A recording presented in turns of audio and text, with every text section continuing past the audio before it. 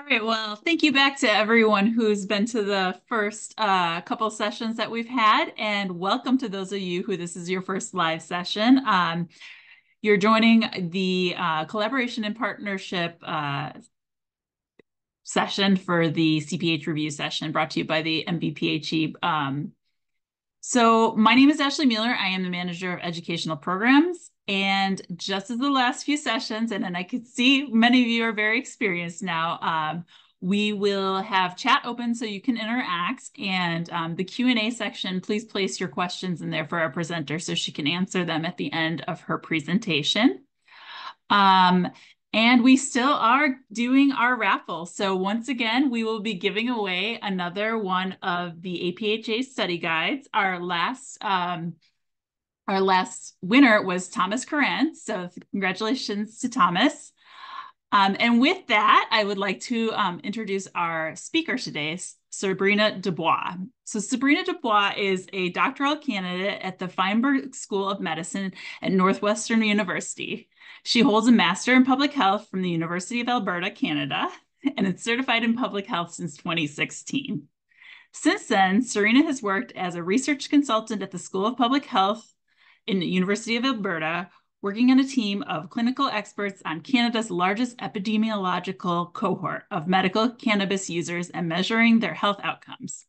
For her doctoral dissertation, Cerina is studying the association of medical cannabis with pain levels and opioids in Illinois' opioid alternative pilot program. With NBPHE, Cerina has been volunteering as an exam item writer and reviewer, and in 2022, she was appointed to the member of the CPH Partnership Development Task Force. So with that, I'm going to turn it over to Cerina, and Cerina will go over our presentation today.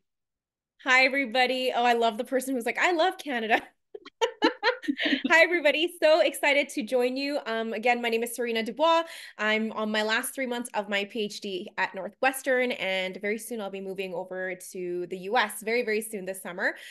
With my background with the CPH, I've been with the CPH NBPHE since 2014. It's coming up on 10 years. I was one of the very first guinea pigs to write the CPH exam here in Canada. So since then, I've been representing the Canadian side and trying to merge with the US side on this exam and creating more public health professionals. So without further ado, let's get started. So I'm going to talk for about an hour. Like this section is not that difficult, but I want to make sure that you are successful and you know exactly what concepts to focus on for this exam. With that being said, feel free to ask any questions you have, and then we will be doing a lot of interactive activity in this session. So just giving you fair warning, I'm going to be asking for your participation. And before we do anything, Ashley, you know this. I always have this book with me. If you are serious about writing this exam, I'm not pitching this, but I am. This is a really great exam review guide. One of the editors, you can see Jamie A. Corbin. She actually is one of the exam item writers with me on the exam item writing committee. So she's very well versed. This really gives a great, guide step by step for all the different domains of the exam. There's a lot of information. So I highly recommend it. Also, after every domain in the book, there are some really good exam questions. Of course, they're not multiple choice. They're kind of a mix, but it gets you really thinking about the main concepts you need to know for the exam. Okay, so today, what are we doing? So we're looking at collaboration and partnership. And just as a review, it'll be 10% of your exam today. Aw, Grant. Yeah, you got it. Yep, that's right. Okay, so these are the 15 kind of subsects under the domain, and we will be kind of going through all of them as we go through it. So without further ado, I gave you fair warning about the participation. Let's do it. What is a partnership? Can somebody tell me? And I've got the chat out. I can see you. If you want to unmute yourself, if that is accessible. I don't know, Ashley, if they're available to unmute, but feel free to write out, what is a partnership? Yep, if you raise your hand, you will be able, I can unmute you. Okay, gotcha. But yeah. And I know there's 150 something of us. So, okay, Amy says, working collaboratively with other professionals to meet a goal. Okay. Abby says reciprocal relationship to advance common work. Aisha says collaboration between two or more groups. Rhonda, a group of people working together to meet a common goal. We're seeing a lot of good repeats here. Collaboration between a group, relationship between organizations, individuals. Okay, so looking at that chat, do you agree with those definitions? Would you change something? Would you revise something? Anything else that the definitions presented in the chat has not covered? Investment from both parties. Okay. Mutually beneficial agreement. Okay, you're all on, yes, equal power. Okay, good. Anything else? Working with groups to fulfill goals, mission, and vision. Could be a formal legal relationship. See, you're all experts already. I don't even have to tell you. So without further ado, you need to know this. If you don't know what this is, have a notebook, write it out. So I'm going to read out to you what a public health partnership is. Obviously, there's many different definitions. But for the exam, a public health partnership is a relationship in which two or more entities work together for a common purpose. Okay, so this could be between individuals, organizations, systems, programs, different levels. But the biggest thing is that it's two or more entities working together for one common purpose. Okay, so the next part's really important. See how I wrote it in red? If it's in red, you know it's important. This is typically in a contract or some sort of written agreement. This is really important. So a partnership is typically written, it has a written agreement or contract. Partnerships can also be internal within organizations or external by something called outsourcing, having partnerships outside the organization. Clear as mud? So that is what a public health partnership is. Remember, okay, ready to move on? So knowing that it's typically in a written agreement and contract, what are some examples of public health partnerships? Remember the definition, written agreement or formal contract between two entities. Can somebody give me an example of some examples of public health partnerships? Yes, yes, NATO, yeah, that's large, but yes. Health information exchange, that's a great one. What about some smaller levels, like lower levels? What are some public health partnerships? Oh, Abby, that's a good one. Data sharing between your public health department and WIC. Yep. So LaShawn, good. Memorandum of understanding is a type of agreement. Yes. Okay, so everybody's getting it. So community organizations in itself is not a partnership, but you could form a partnership between a community organization and another entity. Again, Bertha, advisory boards in itself is not a partnership, but a partnership would be like an advisory board partnering with the hospital. Does that make sense, everybody? So an organization itself can't be just a partnership. You have to be able to identify both parties, and it has to be a written agreement or a contract. Is that clear? Okay, know that. Yes, everybody's doing so good. Okay, so now that you know what a partnership is, there are 4 types that you need to know for the exam. Okay, anybody know what the 4 types are? Any guesses? We got to play some like drum music back here. Any ideas of the 4 levels of partnerships? No right or wrong answer. I just want to see where you're at.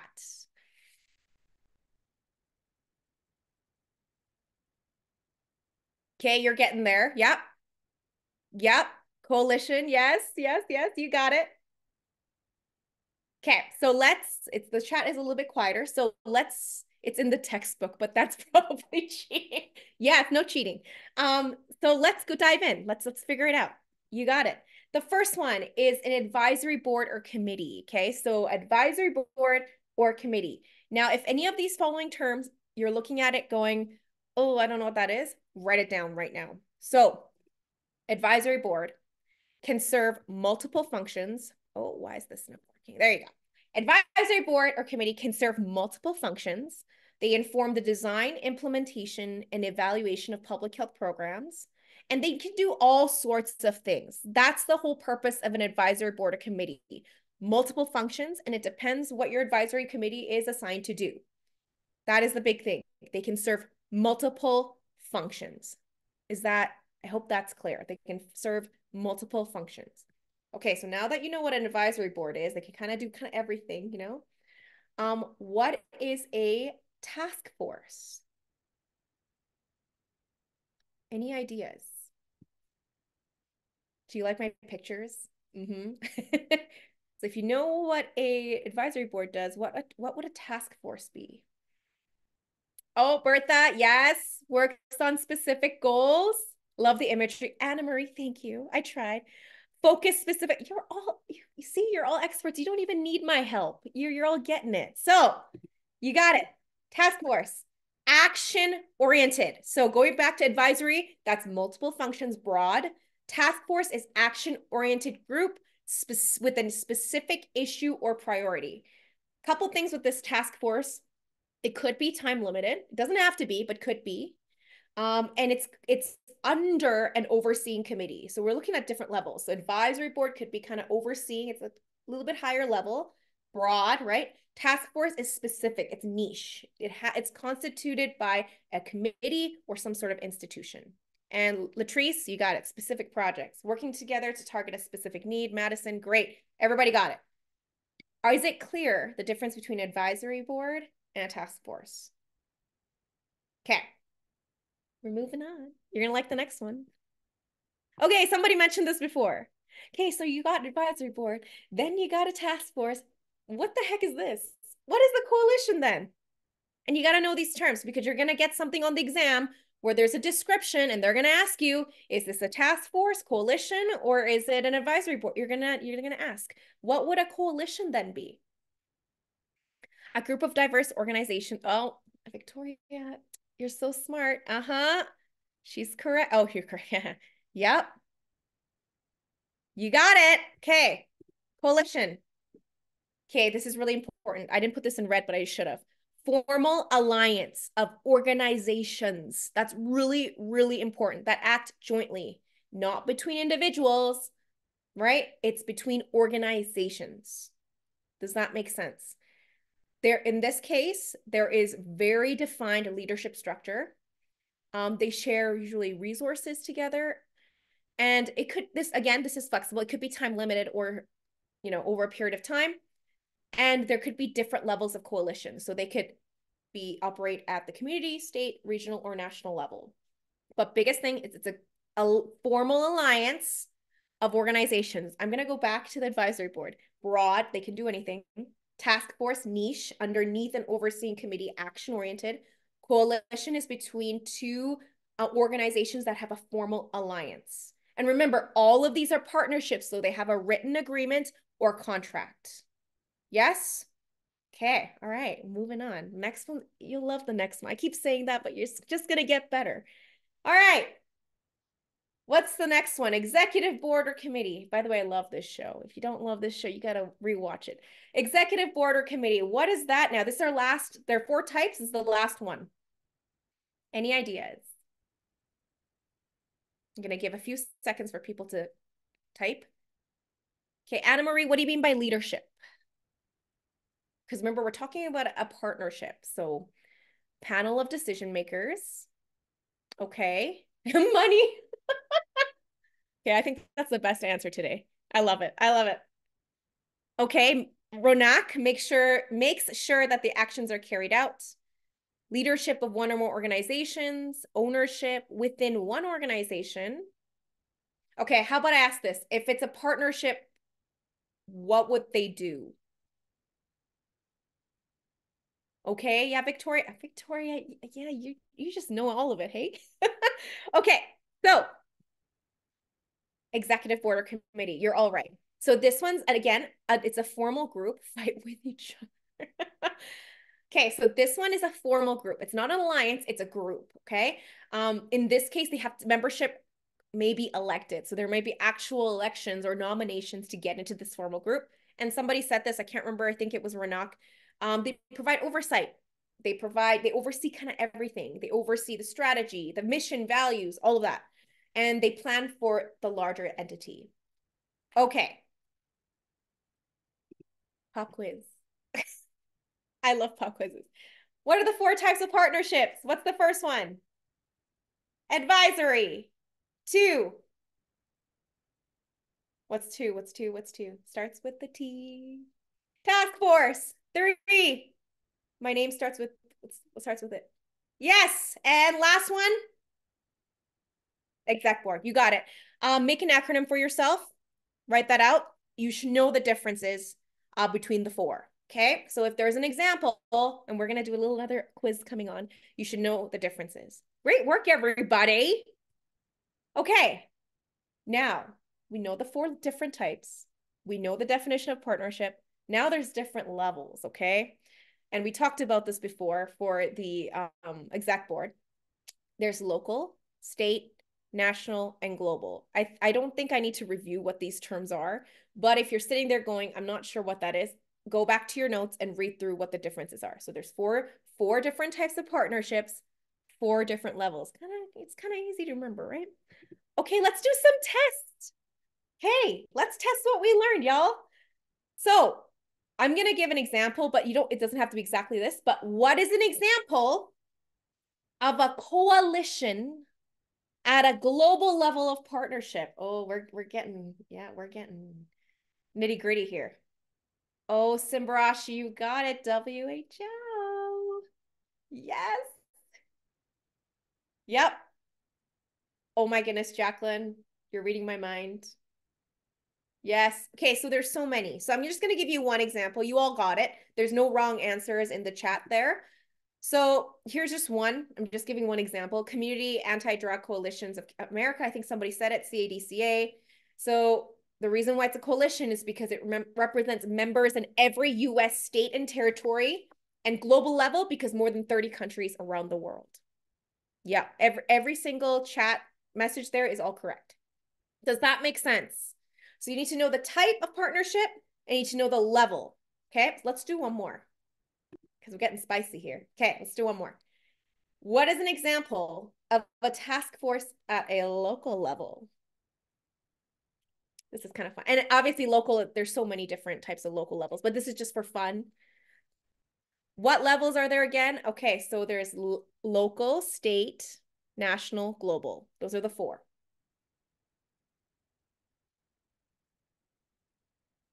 Okay, Drug Enforcement Task Team, can you be a bit more specific? Suicide Prevention Task Force, yes. A little bit more specific, Okay, so Illinois, somebody from Chicago, I live in Chicago too. Illinois Violence Prevention Task Force. So state level, Illinois, Violence Prevention Task Force is the task force. Does that make sense? I hope so. If it's not, I want you to go back to your notes, reread the definitions of the four types of partnerships, and then just make sure you know the four levels of partnerships. Okay, so that's our segment on partnerships, just a general what partnerships should be. We're going to move on because we don't have much time. I know. Back to the chat and no cheating from the book. What is a collaborator? You're like, what? So this is different than partnership. What's a collaborator? And somebody wrote, Ashley, do you remember back in Kansas, somebody said, it's somebody who collaborates, which is the best answer, but someone who provides background info. Okay. Kelly, good job. Provides input or products. Yep. Yep. This is all good. Invites meetings for projects, consultants. Yep. Yeah. So these are all great examples of collaborators. And I'm going to go straight to the definition here. So collaborators, so there's a choice here. Collaborators may choose to form a partnership agreement, but they don't have to, okay? And very similar to partnerships, they work together in a cooperative relationship, but here's the kicker. They don't have to be in a written agreement or contract. Is that clear? So partnerships for public health for the CPH exam, written agreement or contract. Collaborator, free for all. You can or you don't have to. Same thing. Could be multiple individuals, groups, organizations. They could come together in a coalition. So very similar, but they're not bound by a partnership agreement. You need to know that, okay? Because if they're on the exam, if they ask you of an example between a partnership and a collaboration, you gotta know, okay? All right, here's some examples because you're like, and it looks very similar to partnerships, very similar. I'm just giving some examples. Community organizations, same thing. They can collaborate with, state community leaders, hospitals. These are just some examples, okay? So community organizations, they don't need to be bound. Maybe it's sometimes they come and collaborate with you, get your input on a project, right? So free for all, okay? So I just asked this. Let's check your knowledge. So what's the primary difference between collaborators versus partnerships? And everyone's like typing furiously. Yes, you got it. Everybody got it. Yes. Okay. Not bound. Good. I hope that makes sense because there's going to be some sort of case scenario where the case scenario will say that there is two organizations working together in a bound contract, and you'll need to know whether it's a partnership or a collaboration. Okay. All right. You got it. Collaborators may not always choose to form a partnership. Partnerships are written agreements. Good. Okay, moving on. That was collaboration. We did partnership, collaboration. What is a community then? You're like, oh my gosh, Cerina, there's so many terms. What the heck is this now? Are you trying to trick me? No, I'm not. What is a community? And I will give you the public health definition, but just in general. Ronak, yes, a group of people with similar belief, collective identity. Are we a community right now? Please tell me I'm in a community. Yes. Yes. Good. Good, good, good. Yes, we are. Good. David, most definitely. I like that answer. Okay. So community, a group of people who share a sense of collective identity, common values, goals, and institutions. Notice it doesn't say collaborate or working together. It just says share. So that's the biggest thing. They share collective values. They share goals, but it doesn't necessarily mean that they collaborate. It's just a community, right? Characteristics, this could be, they could share geographic boundaries. They could share, cultural, different things that they share. It could be anything really. Social boundaries, we're sharing the Zoom space. We're a community. So the biggest thing I want you to take away from this, because you're looking at this being like, okay, that's so easy, I already know it, is it doesn't say anything about collaboration. It doesn't say anything about partnership. Community for the public health exam is a group of people who share values, okay? Yes? Okay, so now we're going to add on. So we're kind of doing like a layering thing.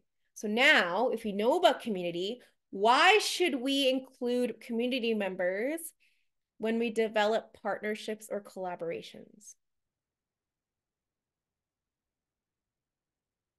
Diversity, yes. Facilitate buy-in, incentive. Yes, you all have it. You know it. Voice. They're the ones that are directly impacted by the project or intervention. Y'all got it. Carla, yes. Monica, Bertram, yes. You all got it. Sorry, that's what meant. Laura, you talk in caps locks, okay? I love it. I love it. You got it. So buy-in. They know what they need. They are the ones that are impacted. So let's talk about the power of involving community. So this is from a framework and this is from the book. So you should know these terms. If the following terms are confusing, you need to highlight and write them down. So the reason why we involve them is because of empowerment. Community members can gain or expand their own power to create change, right? They can create the change within their own communities. Community capacity. These community members, they share values, but they can gain skills from the project. They can get skills from the intervention. They have access to power through their participation. And then that leads to participation. Essentially, they're the ones that are participating in the project. They're the ones that need to be involved to have community change. Relevance. We can't just, if you know what the helicopter analogy is, it's like the helicopter comes into a random community, just drops off resources and then just flies away. That is what we're trying to prevent, is the intervention and project needs to be relevant to the community.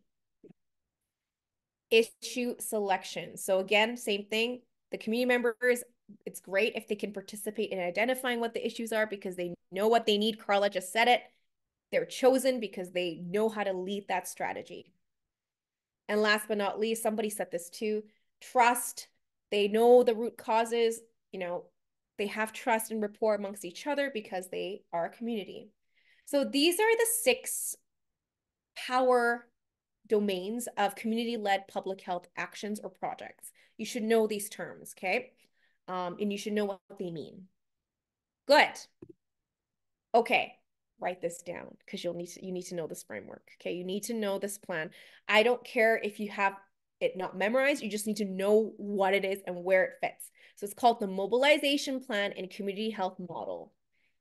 Okay, so I'm not going to go through all of them, but I just want you to know that whenever you see CCSS, you know that it's going to be under the partnerships and collaboration section. Okay, so essentially it's talking about why it's important to include community members in your project.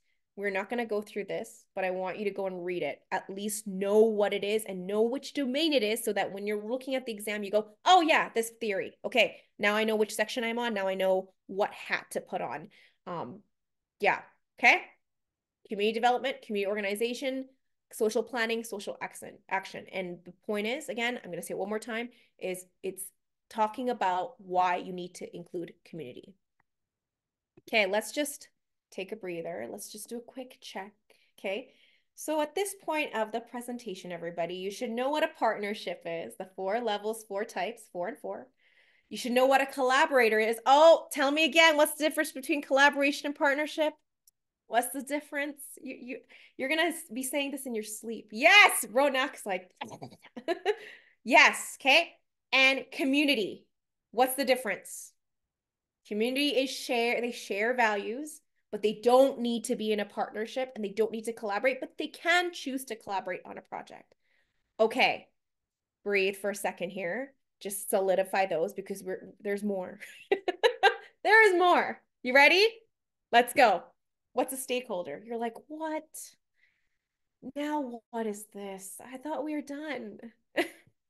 What's a stakeholder? Geez. Someone who has buy-in. An investor, yes. Stake in the process, shared interest. So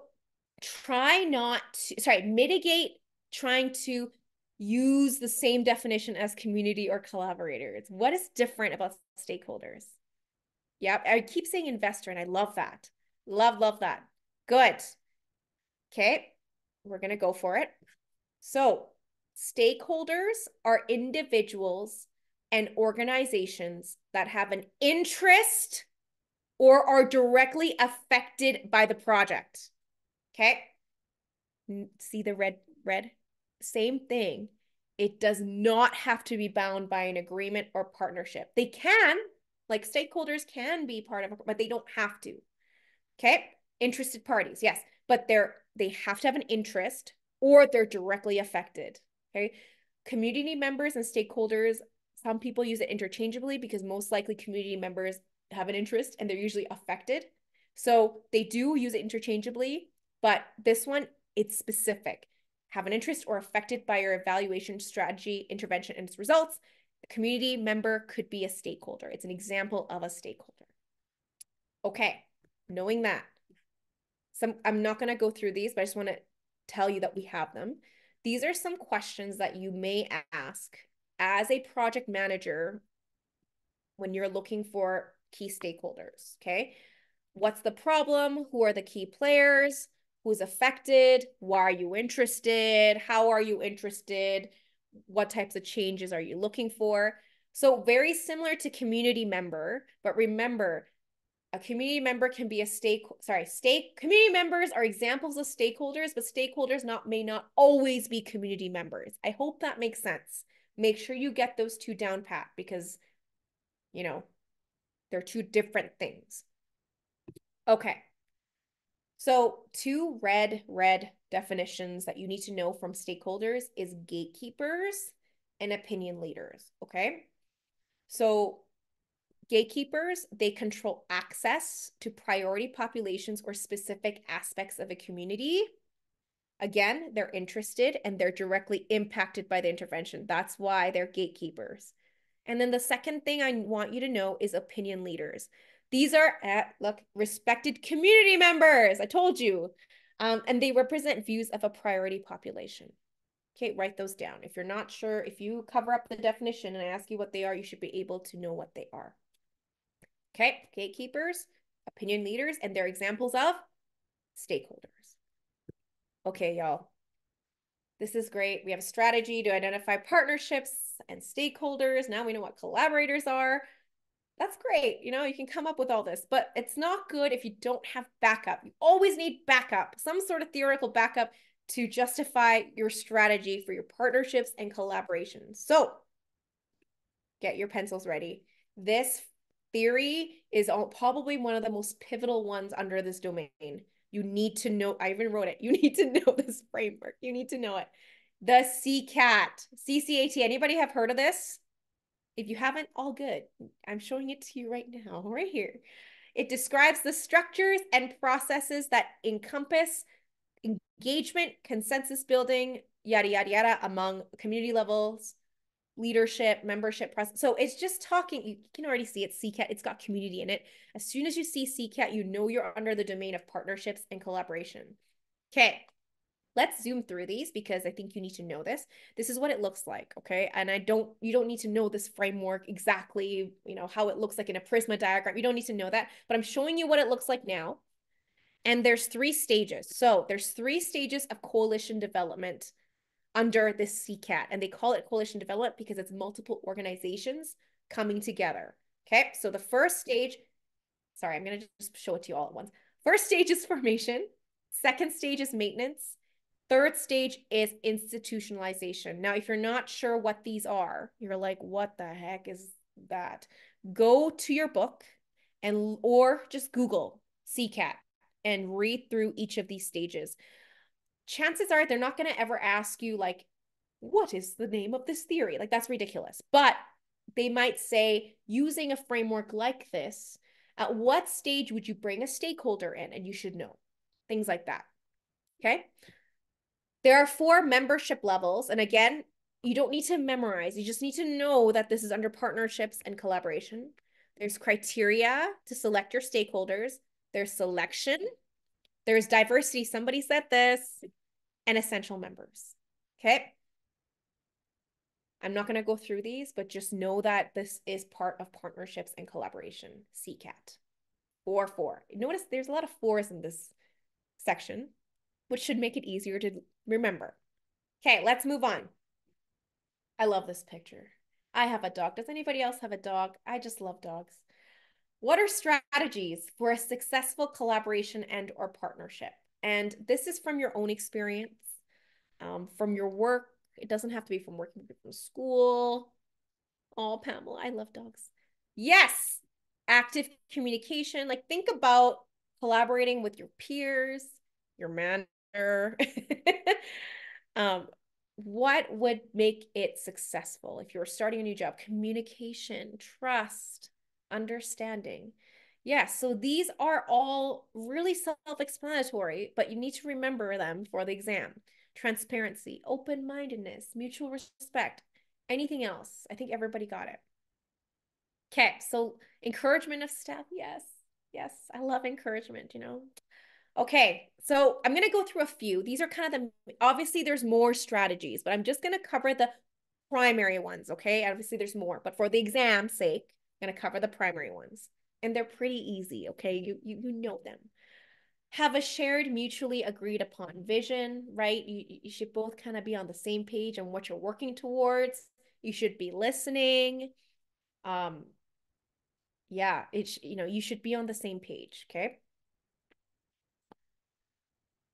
Include multiple perspectives. Somebody said diversity, open-mindedness, okay? Different ways to deal with differences and conflicts.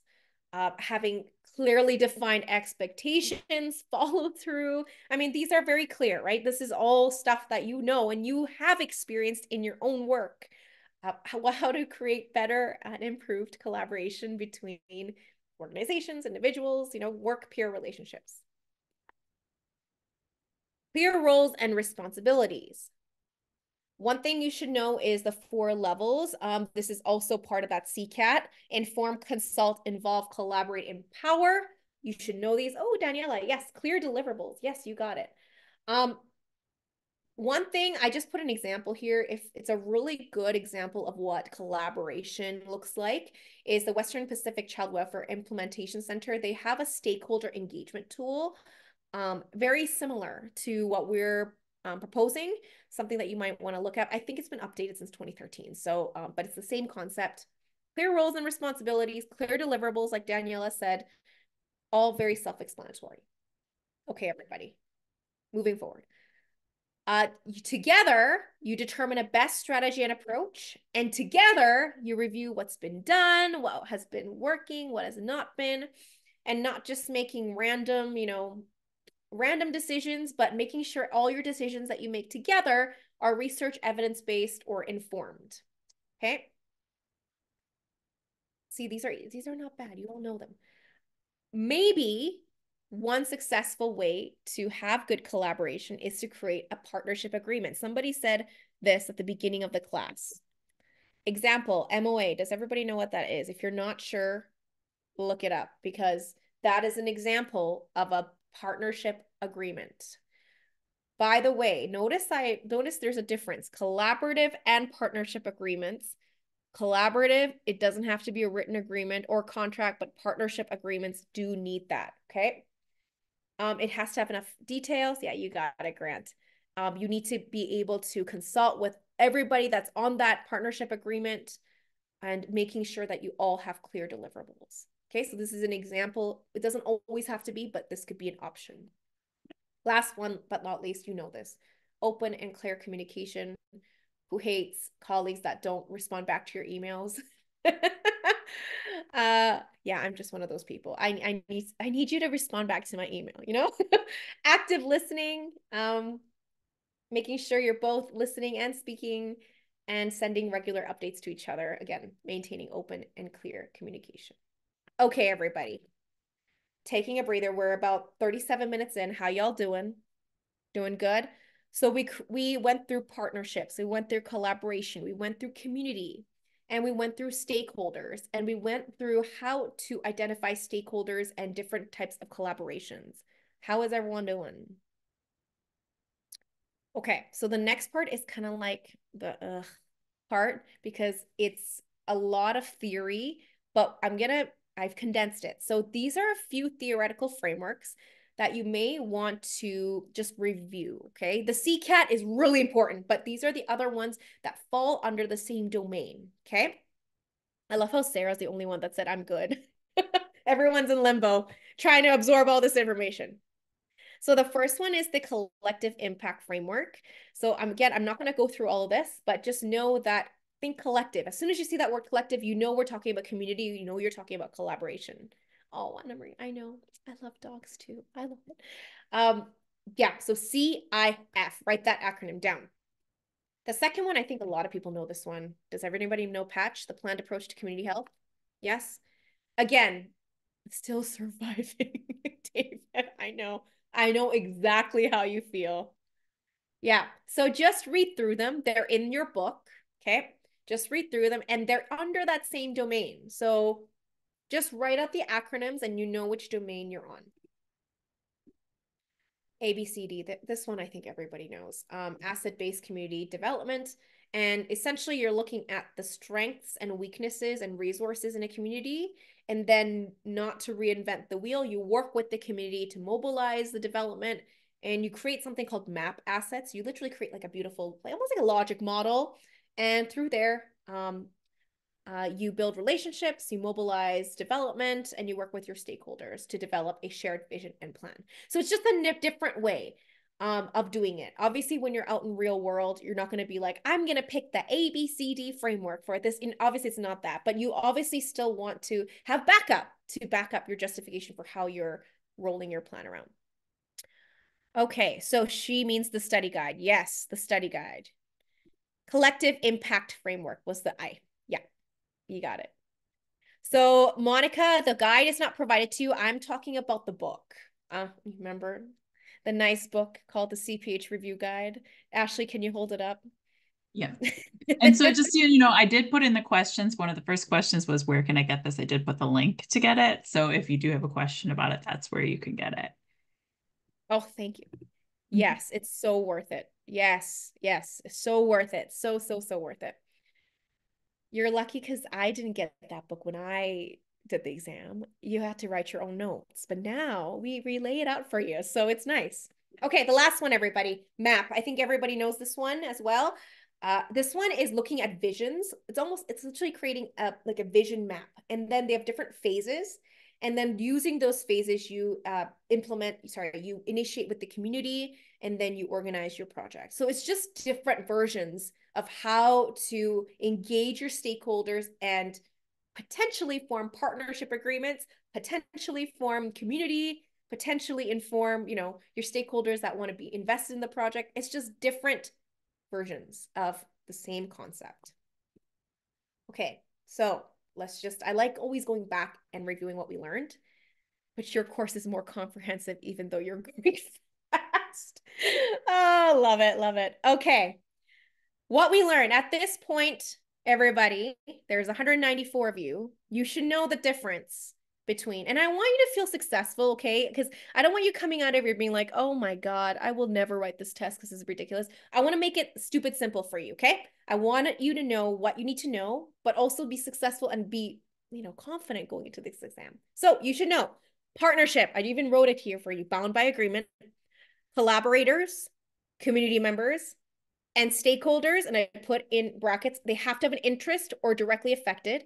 An example of a stakeholder is a community member. Okay. Okay, I'm just going to leave that up there for just like 10 more seconds. You should know the difference. Okay, perfect timing because I didn't want to go, I never like to lecture more than an hour and 10 minutes because your brain's like, pff. So before we do practice questions, we're going to finish off this part. It's going to take about 10 minutes. We're going to do a case study together and it's going to be fun. So we're going to do a case study and I'm going to read it out slow and then we'll break it down. Okay. And we're going to just apply everything we learned to this point. Okay. So in May 26th, so put on your hats, your exam hats.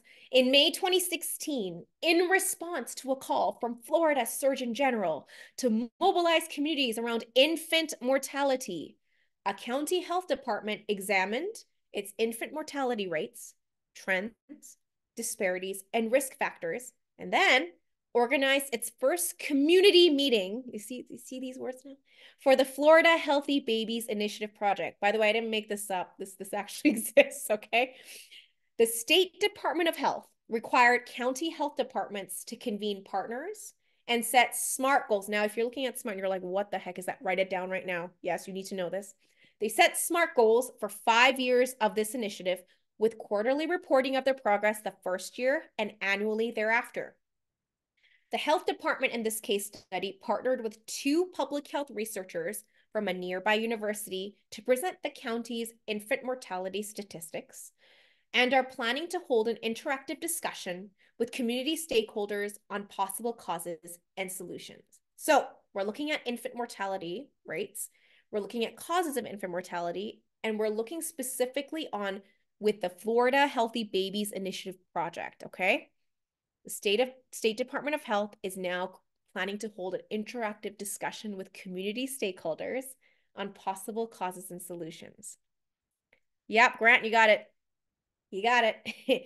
So today's case study together is we're going to write down 2 to 3 on your own. Just get a little notebook. I want you to write down 2 to 3 community members and then 2 to 3 stakeholders and 2 to 3 possible partnerships, and they have to be distinct. So notice I wrote my community and stakeholders, so they have to be separate things, entities. So just let's give you like 2 minutes. And I do have some example answers on the next page, but I want us to talk about it in the chat. So let's start with community members. What do you think, everybody? Community members. We're looking at the Florida families. Mothers, yes. Hey, I love the fact that we're allowing babies a community by itself, the babies themselves. I love it. I love that. Expectant mothers. Okay. Local pediatricians, a new parents group. Caregivers of children, yes.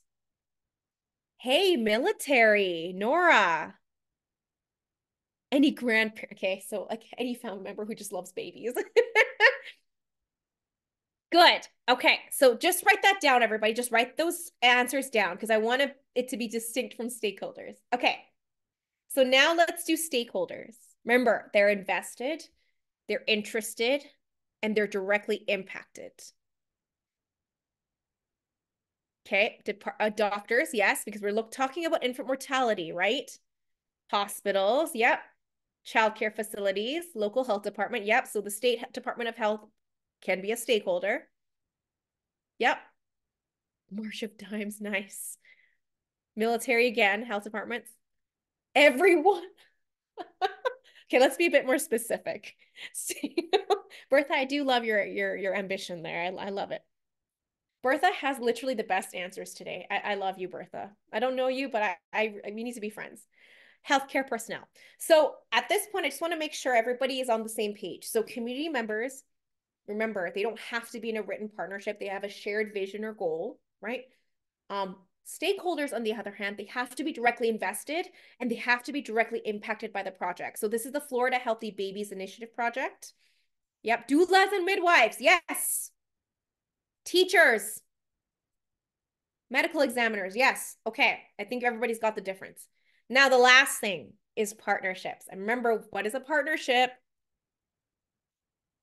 What could be some partnerships?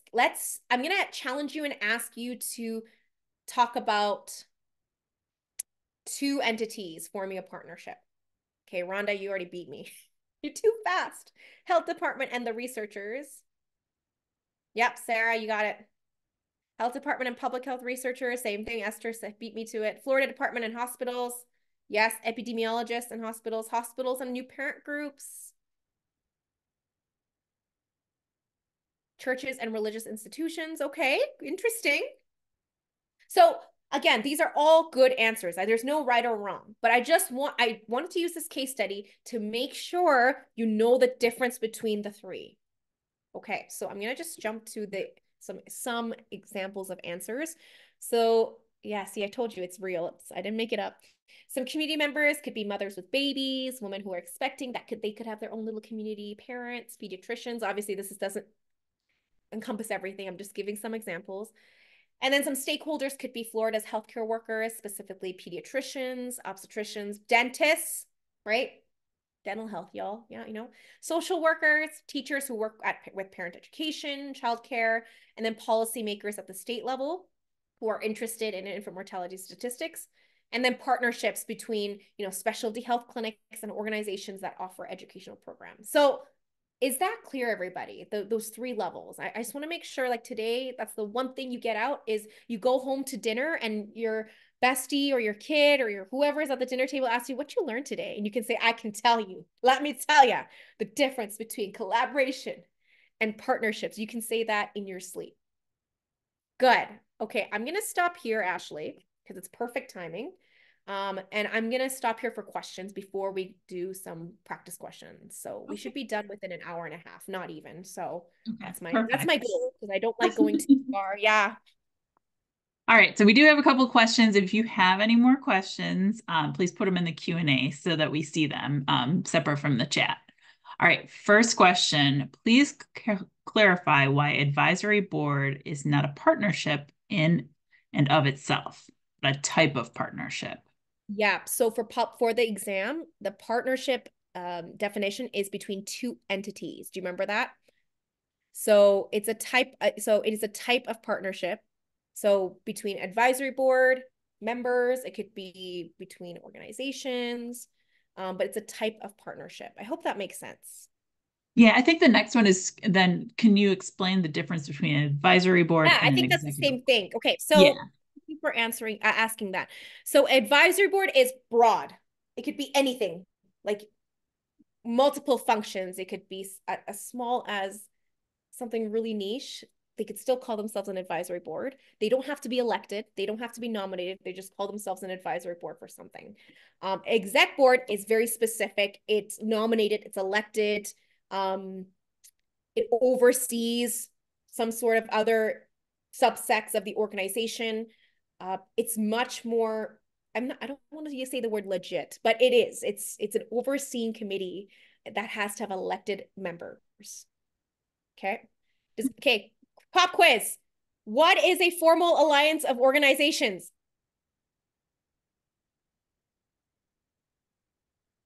We're waiting in the chat. Okay, we got it. Woo! Okay. Good, good, good. Makes sense? Are all partnerships considered a type of collaboration? No. For the exam, I think the best way so that you don't get all caught up in the weeds, this is where people get confused, is whenever you see a case study or exam question that's talking about a written or formal agreement, right away, Pamela, you should be like, okay, it's a partnership. Don't get too caught up in the weeds, because once you start getting into the weeds, you're going to confuse yourself. And I've seen so many, remember Ashley in Kansas, people were like, no, they started debating, like, no, it's a partnership. No, no, no, no. It's no, it could be. So don't fight yourself on that, because you're gonna get very frustrated. Focus on the question, read carefully. That's what I really recommend. I've been on the exam writer committee for, gosh, Ashley, it's been a long time. And the biggest mistake candidates make is they didn't read the fine print. So read slowly. Are all partnerships considered a type of collaboration? No, partnerships are written agreements, right? Written agreements or contracts. Collaboration could be a partnership, but it doesn't have to be. Okay. Monica, you said please repeat that. Which part should I repeat? Tawana, which one?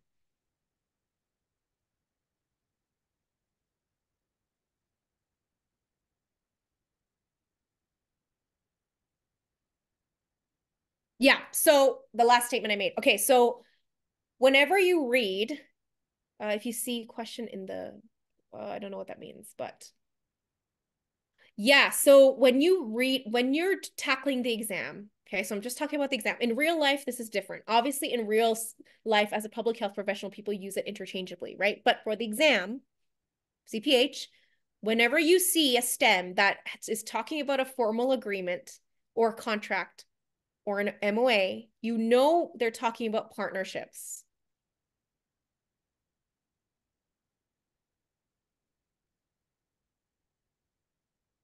Yeah, so the agreement comes in within advisory boards. Yeah. So I'm sorry, Rhonda, if I wasn't clear. So there are partnership agreements or written agreements within advisory boards. So for example, okay, I'm just going to give an example. This is a terrible example. Let's say we're an advisory board for this exists, World Toilet Organization. We just really interested in, hygiene in the bathroom. And we're going to do a written agreement between our advisory board on what we're going to do, but it doesn't have to be an overseeing committee. It can be something small. So one has to be an organization entity equals partnership. Bertha, can you ask the question one more time? One has to be, what do you mean by one has to be an organization?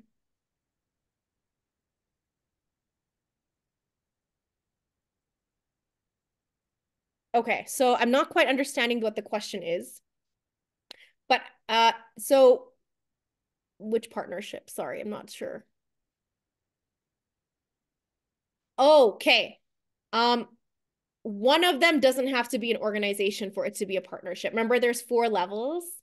So it could be between, it could be between individuals. It can be between organizations. So it doesn't have to be like partnership doesn't have to be an organization and then something else. It could be within, remember, internal versus outsourcing. Remember, internal, external.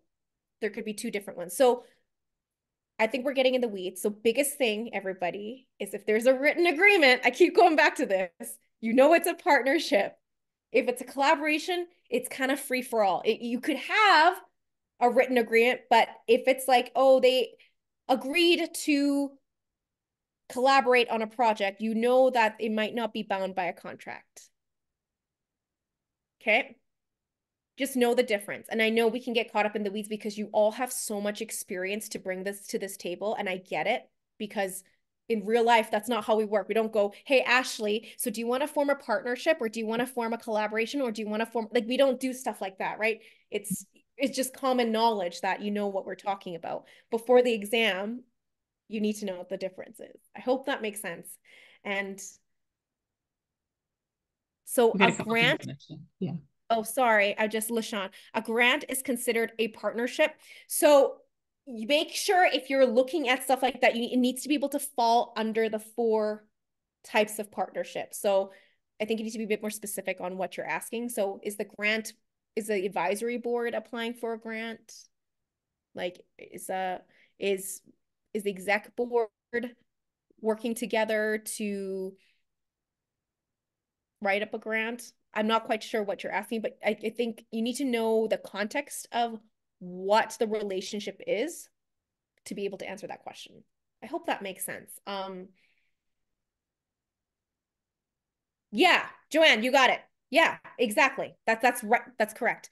Um, yeah, between public health and school district, you create a memorandum of understanding to agree to work together. Perfect. That's exactly what, right. That would be a partnership example. Yeah, you got it. So, for example, members of your youth program advisory board could create a partnership and, right? Yeah, so coalition, Sharmitsa, is a formal alliance of organizations. So I'm just going to go back to that slide because this is all really good questions. So thank you. I really appreciate it. So formal alliance of organizations that act jointly. Okay, so this one, they could be at community, state, regional, national level. Biggest thing, it's not individuals, it's organizations. So Sharmista, is this part clear? The coalition part? Okay. Collaboration is kind of free for all. They can choose to, it can be individuals or organizations, doesn't matter. They can come together in a coalition if they want, but they don't have to. So it's free for all. Coalition is very set. It's a joint alliance, formal joint alliance of organizations. Collaborators don't have to do that. It's free for all. They can, but it's usually called a cooperative or integrated relationship. I hope that makes sense. Again, if these terms are not clear after this session, I want you to rewatch the session or get the book because the book is great because at the end of that chapter, there are so many questions that test you on the differences and you should be able to know the differences. Also, once this is clear, all the other domains, the language that we use will make so much more sense, especially in program management, evaluation, they all use these terms. So I find like this is a great domain to start with, and then everything kind of just falls through. Any other questions? Doesn't look like we have any. Okay. All right, Ashley. Should we get started on the questions then? Yeah. So I do have them in poll form. So as soon as you, if you just have them on the screen, I'll pull up the poll so everyone Great. can answer. Okay, so we have about, I would like to leave some time for actual just Q&A. We have 12, Yeah. 12 questions today to go through. And then I'm just going to leave some time for you all to chat with me and making sure that you feel supported as you move on towards the exam. So question 1 out of 12, which of the following defines a stakeholder? And I want you to just read through it yourself. I'm not even going to read it. You read it through yourself, your own head, and you can use the poll. Let's give them a minute. Ashley, 1 minute. Yeah, 1 minute. Okay. I'll let you lead that part. Yes. Yeah.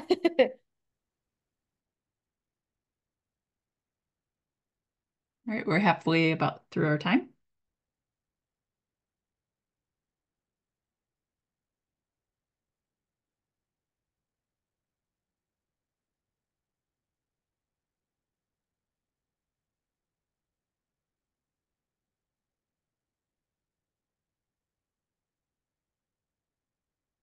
More seconds.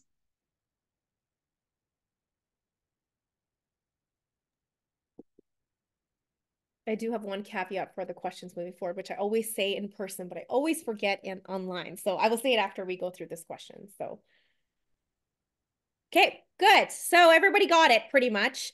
So a stakeholder, an individual, a group of people, or an organization that can affect or be affected positively or negatively by a project. Okay, great work. Okay, I forgot to say the caveat. So the caveat is, this happens to me every time I present with the NBPHE, which I totally get, is as we move to the next questions, mitigate trying to, I guess, critically provide feedback for how it's written, because some of these are retired questions and they're not perfect. Okay. So, some of you may want to be like, oh, it's written wrong or that doesn't make sense. Try to get to the actual crux of the question rather than trying to provide feedback on the way it's written. Obviously, these questions are, not perfect. Okay. So I'm putting that out there. Great work. Okay. Let's move on to the next one. Okay, thank you, Abby. It is important to identify the right stakeholders for public health projects in order to, and I'm going to not read it out because I find that it's distracting actually. So you can read it out.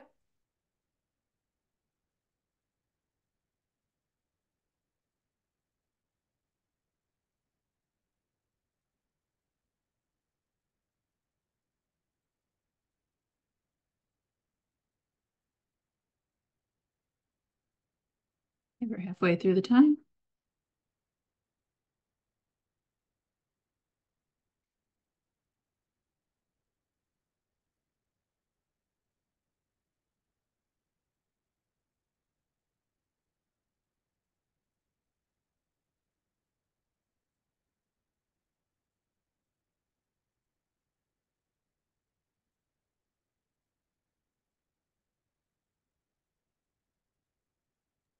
Sure, missed that. Thank you. You're so sweet. I did in-person sessions with Ashley. I've seen Ashley before in person, which is so nice. And in person is so much more fun because I had to change this presentation because I get you to like run around the room. We do like a Shark Tank activity. It's so much fun. So yeah, hopefully we'll see each other in the future in person. Okay.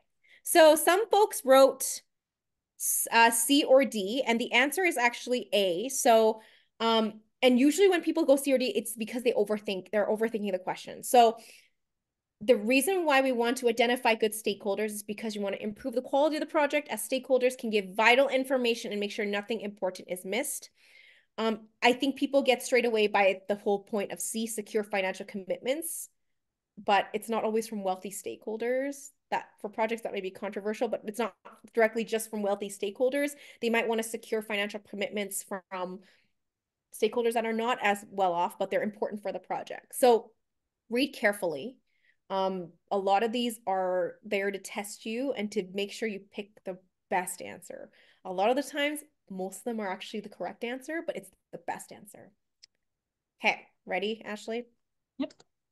Question 3. When stakeholders are satisfied, they may exhibit which of the following behaviors? I always like to see this one because it's interesting who picks what for this question. But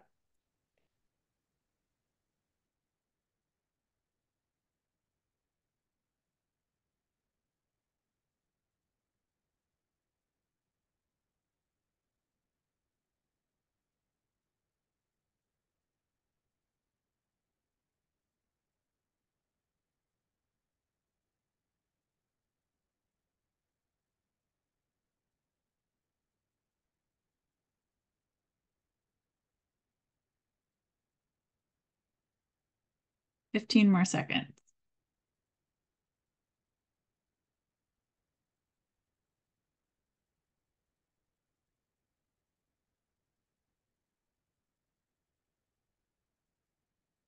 Okay. all right, so this one always people get kind of like up and down, but you all got it. It is actually A. Demonstrate loyalty to the agency because they're stakeholders, they're tied to the project. Yeah, you got it right. People find the biggest distractor is seeking to change things in the agency, because people think that changing things and moving things along equal progress, but if they're satisfied, there's no need to change things. You should be happy with the way your stakeholder relationship is with the organization. So that was, yeah, so that's a very good distractor. And if you didn't get it right, that's okay because it's meant to distract you. Good job, everybody. Change requires a lot of energy. Donnie, tell me about it. My goodness. So most people fear change. Grant, how'd you know? And they keep coming back. Yeah, you got it. Okay. All right. Question 4, I think we have 12 questions. So the model typically used to analyze and categorize stakeholders for public health agencies is based on the level of interest and on which of the following. Now, we didn't go through specifically the CCAT model, but this isn't specific to the CCAT, but it's kind of in relation to all the ones like the CIF, patch, all of the ABCD, all of those. So you know this answer. Don't overthink it. All right, halfway through our time.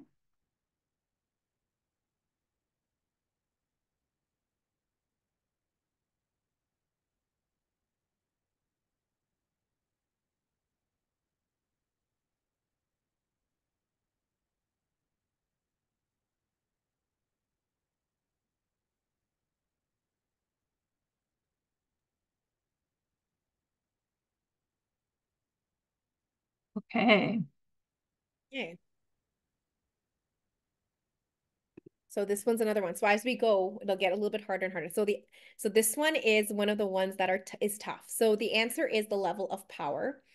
So if you look back, this has to do with the model. So this is something that you just need to know is they specifically say level of interest and level of power. So, you know, it's a theoretical thing. So you need to go back and read through the framework, especially the CCAT. Okay. Remember the 3 formation institution, that section, you need to read through those because they talk a lot about power. Okay. That's all I can say about that one. There's really not much to it. It's just directly from community engagement. Yeah.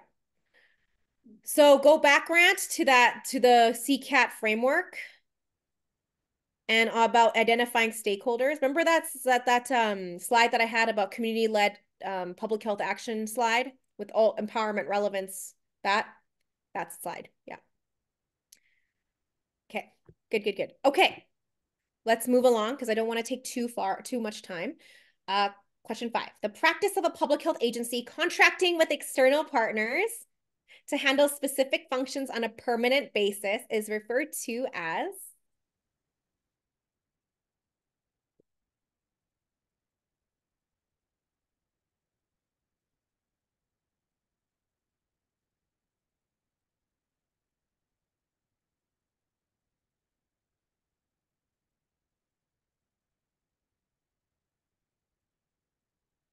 Halfway through our time.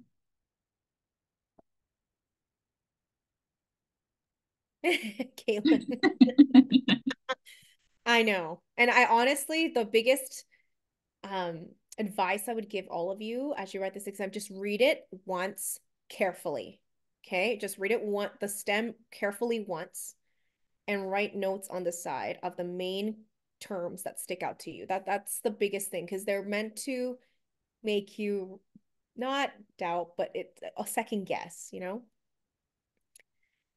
Good. So this is literally a definition of partnerships, everybody.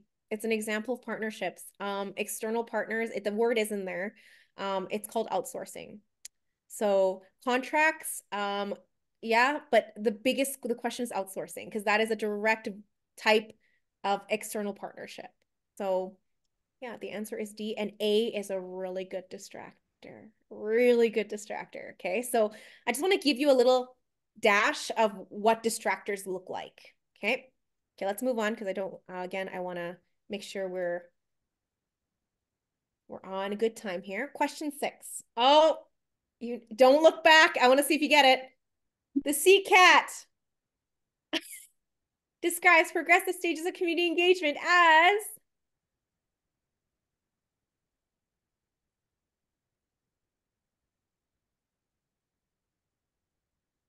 and usually, this is a really good example. Usually, you can knock off 2, and it's always the last 2. You're like, oh my gosh, which one was it?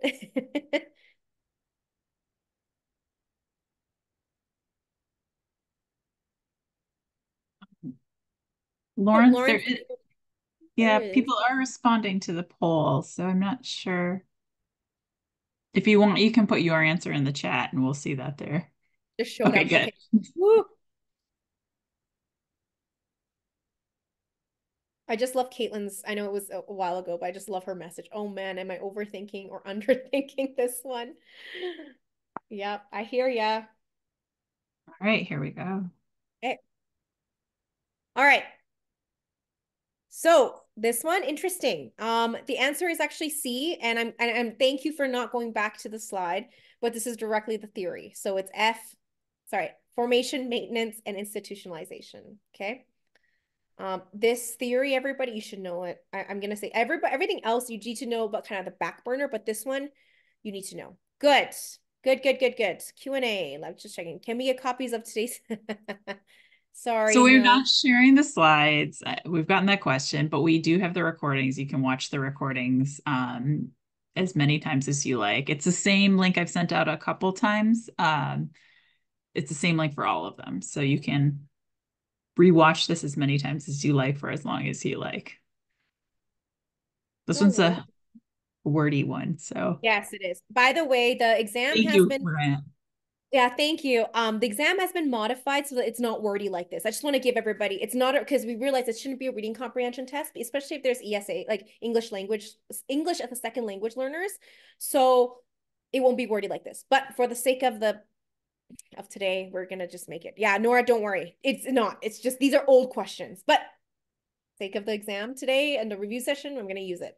So imagine that you're a public health professional using the MAP model to conduct an assessment within the community, and you've reached the third phase and the 4 assessments. Sorry, there should be an and. See what I mean? It's not perfect.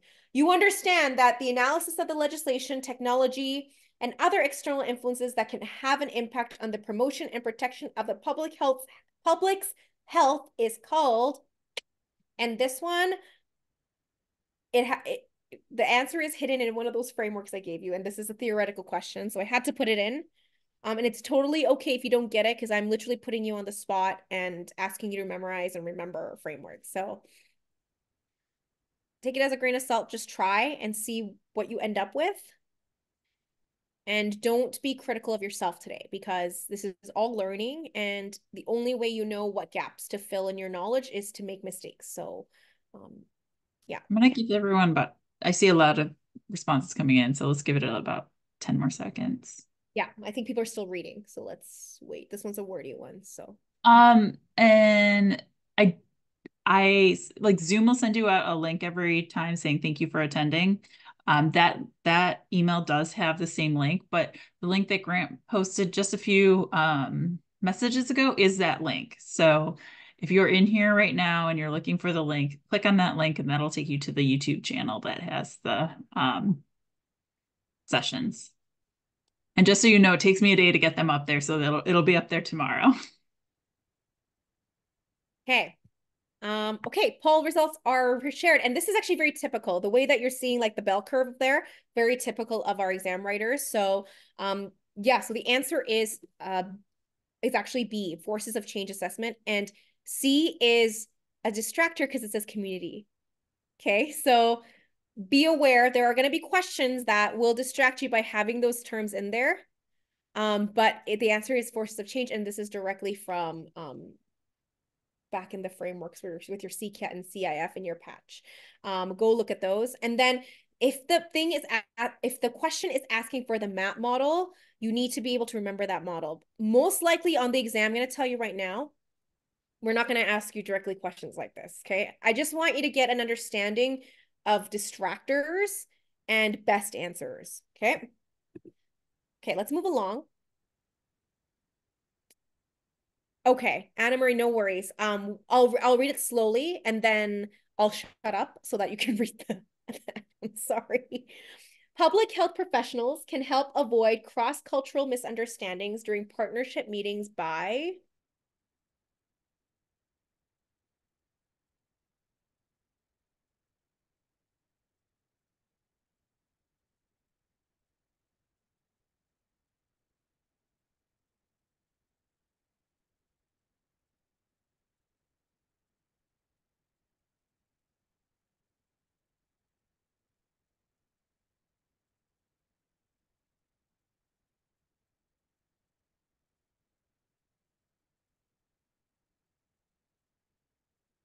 About 10 more seconds.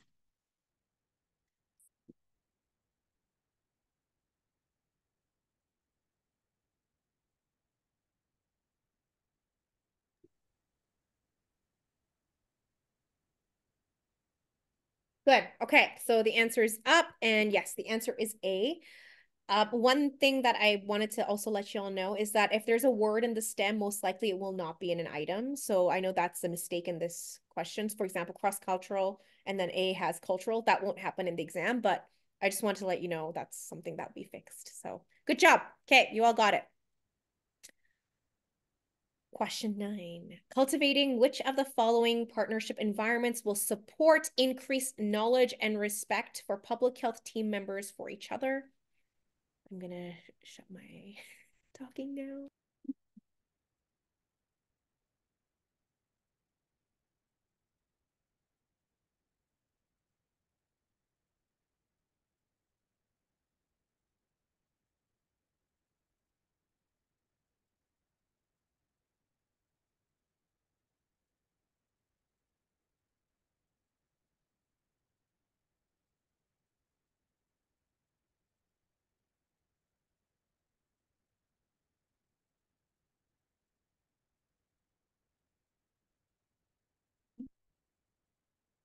Close it now. It looks like we got. Okay. Good. Okay. Collaborative and participative. Good. Good, good, good. Okay. We've got a few more questions. Okay, let's go for it. The map model again, I told you, the map in the CCAT is organized around the following themes except, and again, this has to do with going back. And you know what? For the sake of this, you can go back and read it if you want. But if you want to try today, feel free to give it a shot.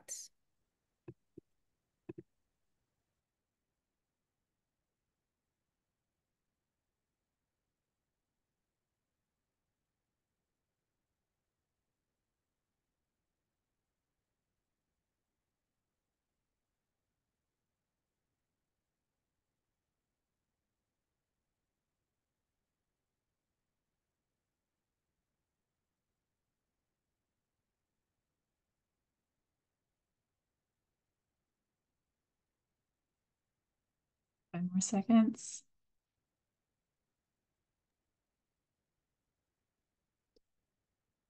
We're almost done. So, yep, you got it.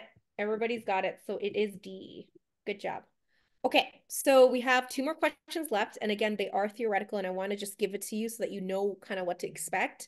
The ABCD model recognizes the following assets except. By the way, for the exam, we won't have questions with terms like except, like I think those are called exclusionary questions. We won't have stuff like that, but can't believe these used to be the questions on the exam back in the day, so you had to read through them. But just for the sake of the concept, try your best is what I'm trying to say, because the concept is what is important.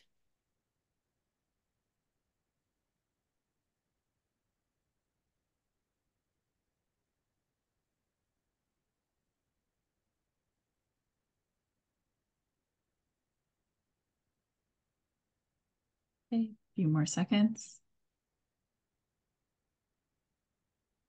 I think folks will get these last 2 very well. So, because you don't need to, as long as you know, yeah, you got it. So as long as you know the whole concept of partnerships and collaborations and the reason why you include community members, that shouldn't be, this should be not hard. It should be able to deduce what the answer is. Yes. So except English fluency. Okay, last one, everybody. And you never have to see me again. I do. The patch model. Guides users through the following phase, the same kind of question, except.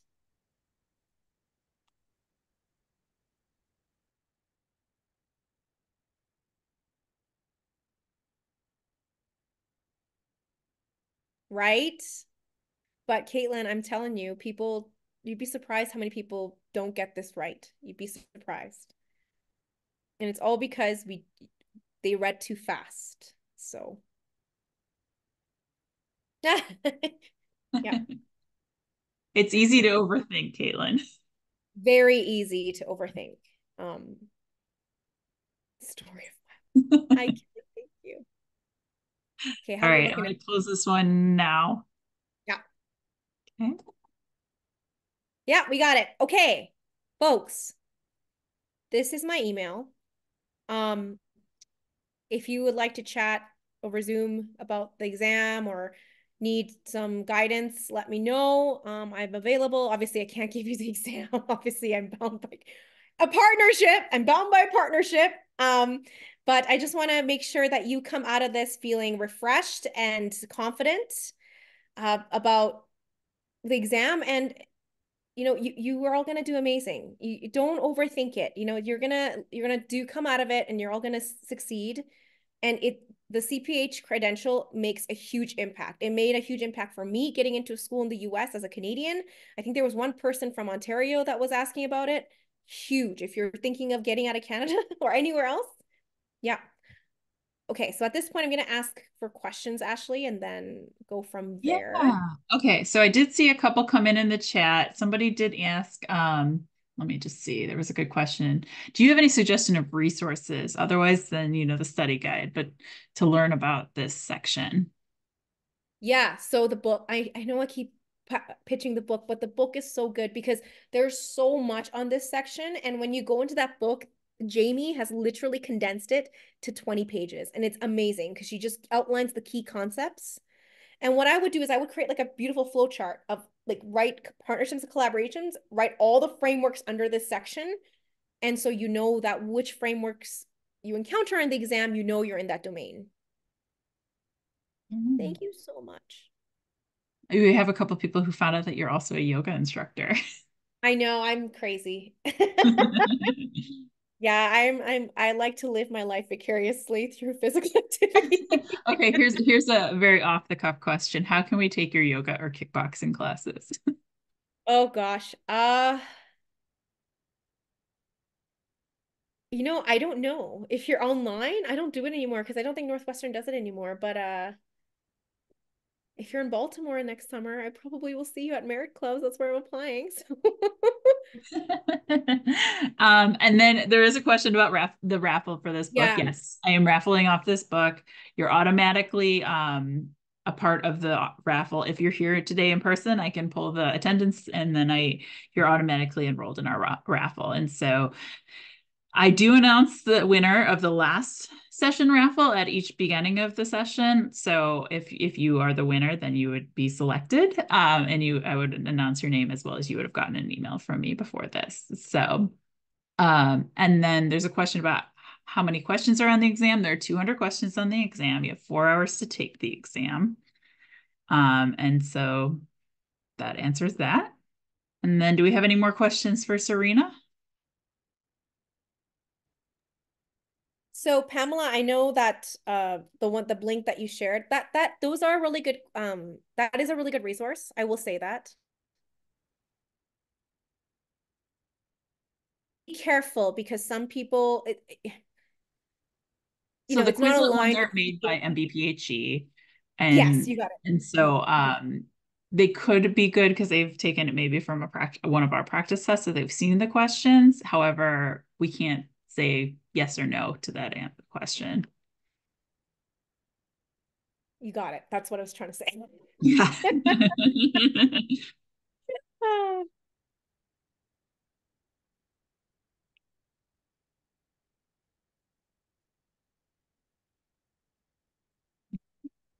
Well, if you Okay, have any more questions, I think everyone, you do have my email, but if you have any direct questions for Cerina, then you can email her right here on the screen. And if not, the Zoom link has my email. So if you have any like logistical questions about taking the exam, then you can email me. But if you have any like subject matter tech questions, please email Cerina. and by the way, a lot of the questions I'm seeing in the chat can be easily answered on the website rather than bugging Ashley, because Ashley probably gets thousands of emails a day with the same questions. So go to the website first. It is a beautiful website. It will tell you everything about the exam that you possibly need to know per domain, and then come back and ask because chances are the website will tell you. The website's been awesome. So All right. And so everyone, thank you so much for attending. A special thank you to Cerina for being our presenter today. We really appreciated it. And we hope to see you back here on Thursday for our next session. Thank just you. quickly, Victoria, the domain sections are not mixed. The questions are mixed, but there's about 10% of the exam per domain. I hope that makes sense. But the questions are all mixed, like as in It's not like 10%, 10%. It's not like this section is partnerships, this section. It's not like that. You have to figure it out yourself, which is why I gave you those frameworks and theories. If you see those, you know you're in that section and you know what hat to put on. Because your evaluation hat is different than your partnerships and collaboration hat. Monica, yes, the book is worth it. You told me the book doesn't have everything, but it's a great success rate tool for the exam. I hope that makes sense. Any other questions?